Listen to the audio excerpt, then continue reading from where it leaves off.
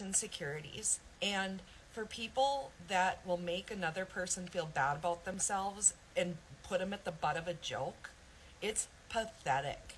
You guys, it's so the stereotype of why people don't want to go to a gym or why they're afraid to go.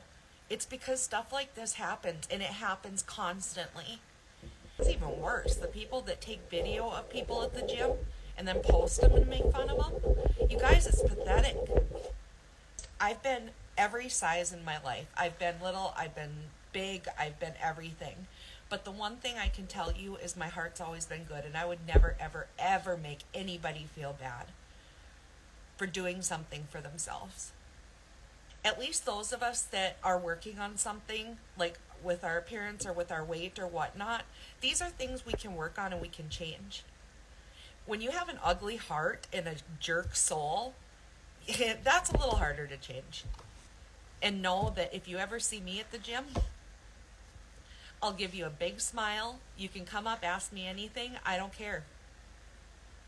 I love you and I'll support you no matter what.